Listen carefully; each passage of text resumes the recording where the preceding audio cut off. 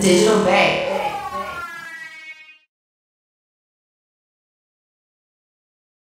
Next up, please welcome Bill Sporck. Bill Sporck.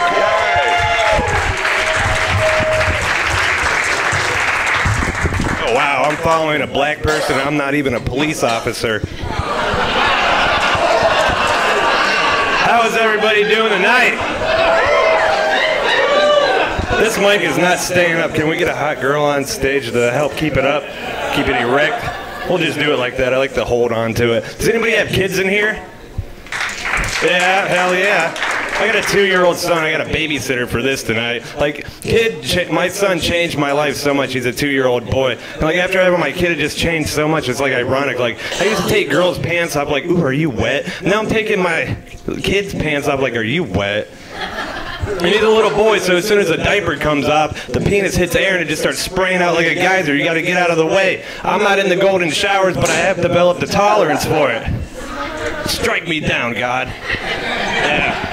I've learned some valuable lessons, though, after having my kid. Like, I learned it's really easy to have kids when you have sex, but it's very hard to have sex when you have kids.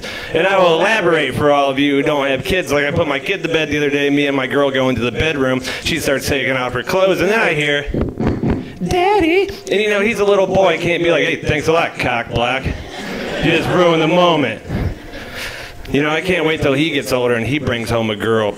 As soon as they go to the bedroom, I'm just going to walk over there and kick open the door like, hey, what are you doing? Dad, it's called revenge. Now put your clothes back on and go mow the lawn. That's what you get to do when you're a parent. It's all you have left. I can't wait to tell my kid to do chores. I hope he back talks me. Like, why do I got to do chores, Dad? Maybe because you owe my penis 9 months rent. I don't know if you know this, but my penis and you used to be roommates, but it was quickly evicted.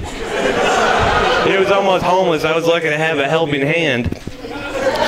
Because vaginas are kind of like homes for penises. You know, you meet the right girl, you've been with her long enough, that vagina's pretty much your penis's home. You can come inside, stay as long as you want, you don't even have to dress up.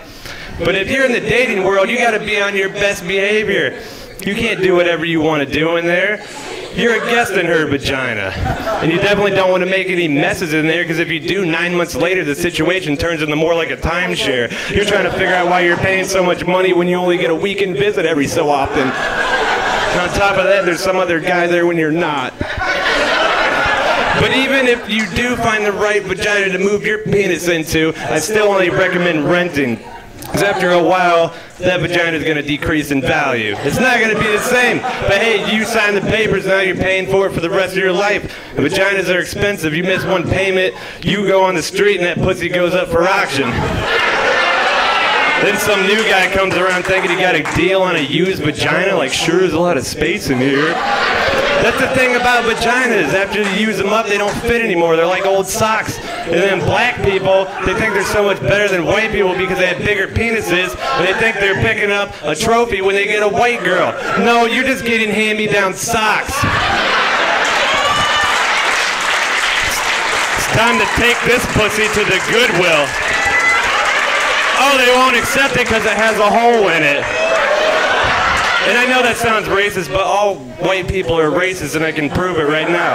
You ever reach into a fresh loaf of bread, the first thing you do is grab that first brown piece and move it to the side, like, what are you doing in the front? Get to the back of the loaf with the other brown piece. You're blocking all the white pieces. They're so much better. I swear, once you go wheat, that's all you want to eat. All right, that's my time. Thank you. I'm Bill Sporck. You've been a terrific audience.